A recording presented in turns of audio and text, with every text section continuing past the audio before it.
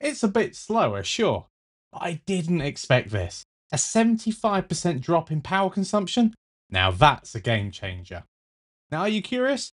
Well, let's dive straight into the results and stick around to later where I show you how to achieve this yourself, along with the methodology behind it. Now, here's a chart of power versus FPS when playing games. And you'll notice that the power does increase, and towards the top end, you'll find that you still get that more performance, but it comes with diminishing returns. Now, does this still hold true for rendering? I thought it would until I run these tests.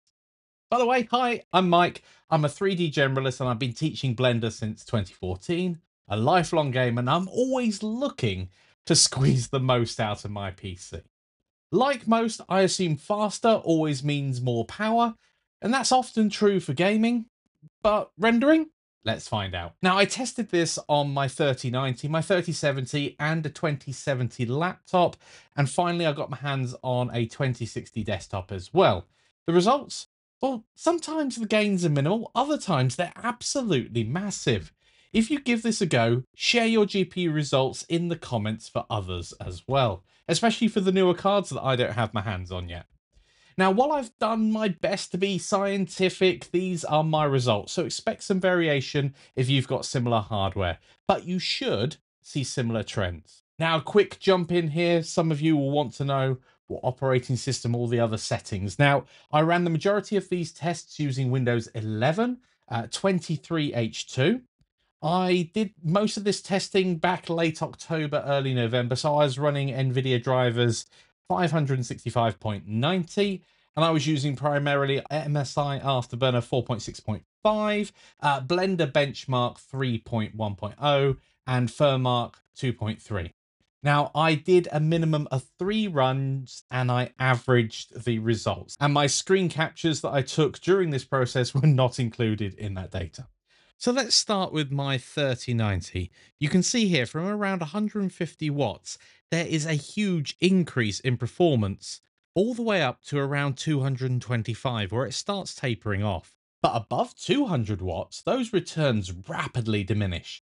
For example, going from 225 watts to 325, it only gets me 9% more Blender performance in terms of rendering, but I'm expending 62% more power. That's a huge increase in the amount of power used.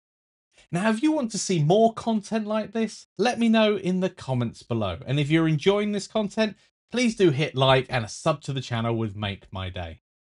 Now, moving on to the 3070. It's roughly half the speed, typically, of my 3090. Now, starting at around 100 watts, the gains are minimal all the way up to 180 watts, where the card maxes out. Now here, 80% more power is only giving us 11 to 12% more performance. That's a huge saving again. Now, deciding how much power you actually use really depends on your needs. Now, if you were doing an animation, it was going to take 11 hours, saving an extra hour might justify the extra expenditure in electricity, for instance. But for everyday work, though, I'll admit, I think I'm going to limit my 3090 to around 225 watts, and the 3070, I'm going to cut it all the way down to 100 watts. So what about those 20 series cards? Well, the 2060 just had a flat performance curve. It maxed out around 125 watts with absolutely no room to tweak. Now, the 2070 laptop, and you may come across this yourself, it depends on the laptop, its manufacturer, how unlocked it is, but mine was BIOS locked.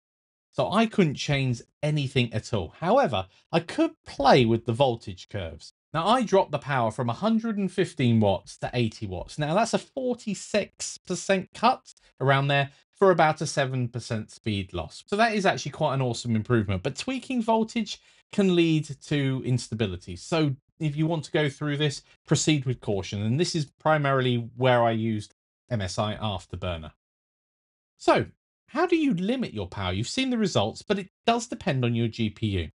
Now, I'm going to focus on NVIDIA cards here. However, if you're doing AMD or Intel, I presume you can do the same thing in their power management tools.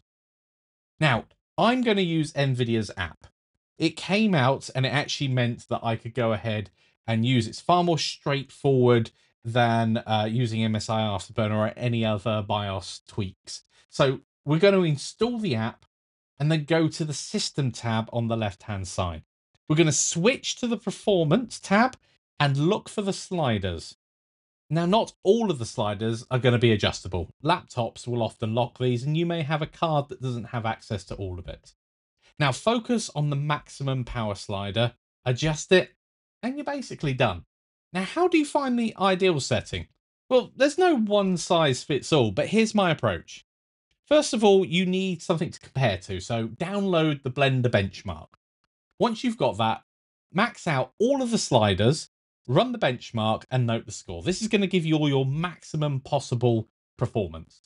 Now, reduce the power slider. Don't touch any of the others. Just reduce the power slider in 10% increments and record the scores, either for the test as a whole or for the individual ones. Now, the reason why you might want to do the individual ones is it may reveal that certain scenes require a bit more power than others, for example.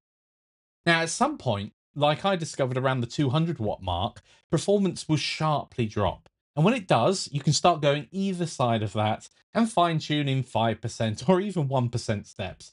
Now, bear in mind, when you go down to those 1% steps, variations between runs will have a more significant impact than anything else. And especially if you've been running for a while, there's heat buildup, there's background processes and Windows quirks all play a role. Now, higher end cards seem to see the biggest differences here. But is upgrading to a newer, more power efficient GPU a better move? Well, check out this video next to explore more.